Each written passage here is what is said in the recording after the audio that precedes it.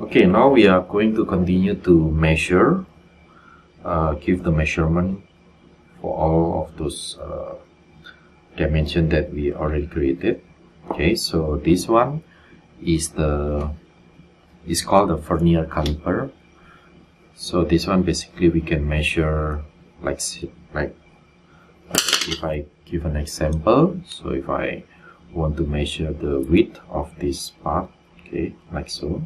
So they will indicate here. So this one basically one stripe is 1 millimeter, and then because this one is showing 7 stripes, so this one is 7 millimeter, and then plus this one is the decimal point. So 0.1 is a 10 stripe. Okay, so right now it indicate is 35. Okay, 35. So the width will be 7.35.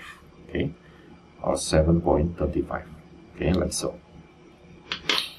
Okay, so but in this case I will going to use the round number because it's just easier for us to capture all of those dimension, but except in the functional dimension, which is have the asterisk part. So from the beginning you need to consider which one is the functional dimension, and then how much the tolerance that you are going to put in the functional part. So okay, so right now I'm going to measure the first thing first is the asterisk point, because this one is the functional. Okay, so I will measure here. Okay, so this one is the basic, is just 6 millimeter. Okay, at the 0. Okay, so this one is a 6 millimeter. So I'll put this one is a 6. Okay, and then here I will put the dimension here. So this one is 12.5. Okay, 12.5 here, as you can see, 12.5. Okay, but since this one is in the center, okay, and then this one from the outside, so we need to consider to minus 12.5 minus the radius of this circle here. So the radius of the circle would be 4.7. Okay, yeah, this one is 4.7, so 2.25. Okay, so if I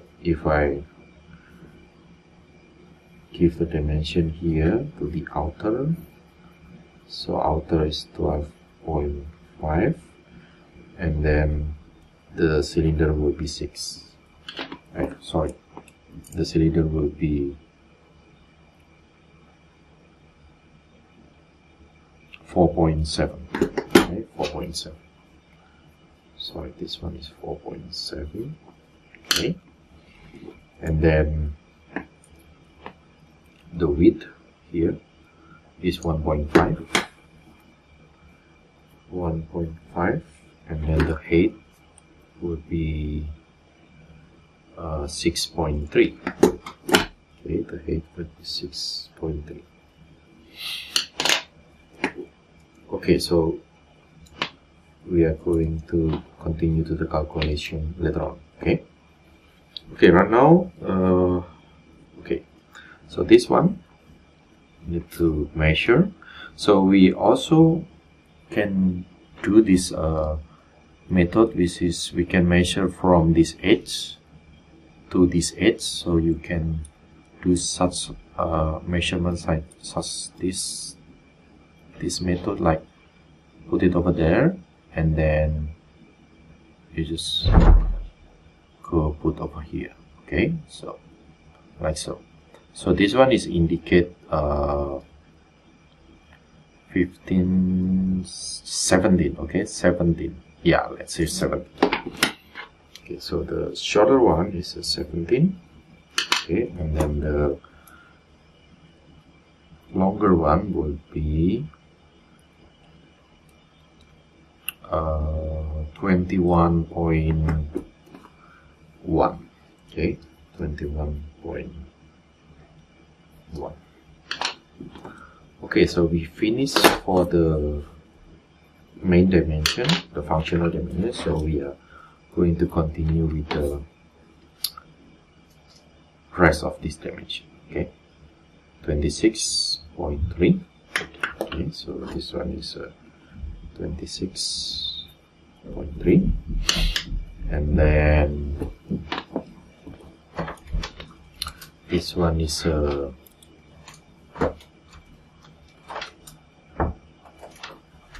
15, 14, okay, 14, 13, 13.6, 13.6, okay, and then here, so we need to consider here.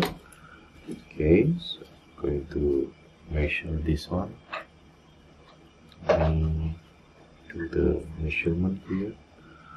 Okay, 17. So this one is 17, and then this one will be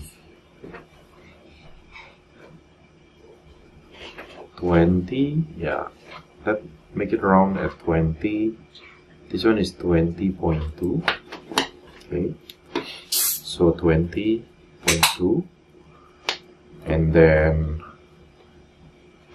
this one would be 12.5. Okay, 12.5 the diameter, and then the cable would be 7. Okay, yeah, 7 millimeter. Okay, this one is 7, and then okay, from the top view is enough, and then now from the side view, so we need to measure the height, overall height, 25.2. Okay, so this one is 25.2, and then this one would be 14, and then okay, 14. Okay, so here 13, 14, yeah, I think. Okay, so now here, this distance, okay, so this distance will be, yeah, roughly is about 11. Okay, let's say 11. So 11, and then from the distance here, okay, I measure from here. Okay, so will be 22.3. So I'll make a slightly correction of my dimension here, because I refer to this following edge here. Okay, so this one will be like so. Okay, like so. Let me measure it again. Okay, like so. Yeah, 22.5. Okay, 22.5. Okay, and then the small one will be 23.5. Wait. Yeah, I think 24. Yeah, let's say we create 24. I think 24 to here. Okay, so like this one. Okay, so I'm using this datum for this line for the datum 24. Okay, and then the rest will be here. Okay, so like so. So this one is 34. Okay, 34. So it's not enough space. Probably I will create here 34. Yeah, here 34. Okay, 34. Okay, and then yeah, I think the shape is parallel here, and this one is enough. So this one is not necessary, so we already have this dimension and this dimension, so we can calculate later on. And then the overall length. Okay, this is the overall length. Let me measure like so, like this one. I think 50. Okay, so it's 50. Overall dimension is 50. So probably I will create this one more, because this one is the datum. Okay, 50. Okay, so the overall length is 50. Okay, and then yeah, I think this one is already, we can have the additional dimension. Okay, so now we are going to measure this grooving here. Okay, so the overall length from here to here. Okay, so wait. Okay, so from here to here we need to measure like this. Probably I will going to use this feature. Wait, let me use this one. This one is more accurate. Okay, let me measure. Yeah, maybe because this one is a rubber, so we need to consider the bigger tolerance. Okay, so okay, like this one.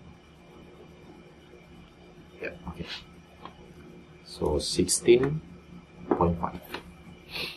So this one 16.5, and then for the grooving itself, for the individual, so 22.5. Okay, so this one, let me. Okay, so this one is 2.5. So we just consider that this each of individual is the same for simplicity.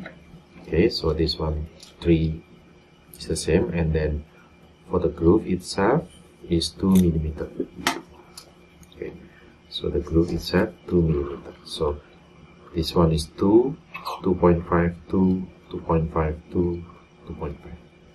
Okay, and then the rest will be adjustable through this overall length here. Okay, yeah, I think it's finished. Oh yeah, one more thing, this one probably we need to consider the dimension, which is this particular here. Okay, so I'm going to measure. How much is it? 1.7. Okay, so this one is 1.7. Okay, yeah, I think all is almost done except this diameter here. So we need to measure the diameter. Okay, 3 millimeter, just 3 millimeter, and then the distance from here to the tangent area here. Okay, from here to here is 4 millimeter. Okay, this one is 4 millimeter. Okay. Yeah, hopefully all the dimension is already finished. Okay, Hopefully all the dimension is already finished. Okay, so for the embossing, because this one is just for the appearance, so we are going to create it later on in the cat, so we don't need to measure this one, okay, as well as this shape. Okay. Oh, one more thing, this distance we haven't measured it. Okay, one more thing, this dimension here. Okay, so this one is a 12. Okay, 12. Okay. So it's a 12. Yeah. 1, 2, 3. Okay. Yeah. Okay, I think all will be already finished, and then yeah, let's take a picture, and then we are going to jump to the CAD system after we finish the sketching. So I will scan this one using the scanner, and then I'm going to make it digitally, and we are going to insert it into the Fusion. Okay, see you.